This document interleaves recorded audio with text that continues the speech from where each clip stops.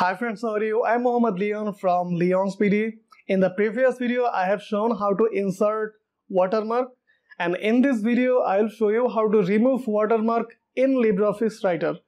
Okay, if you are new to my YouTube channel, please hit the subscribe button and press the bell icon for notification. Without any further ado, let's get started. Okay, here we go. At first, I will show you how to remove text watermark. Okay.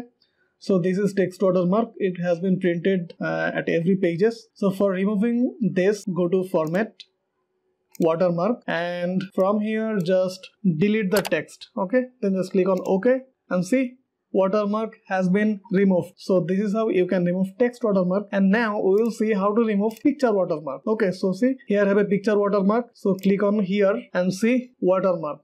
From here just click on default. Then what you have to do, just click on delete. So your picture has been deleted. Okay, this is how you can remove both text watermark and picture watermark. So yeah, that's it.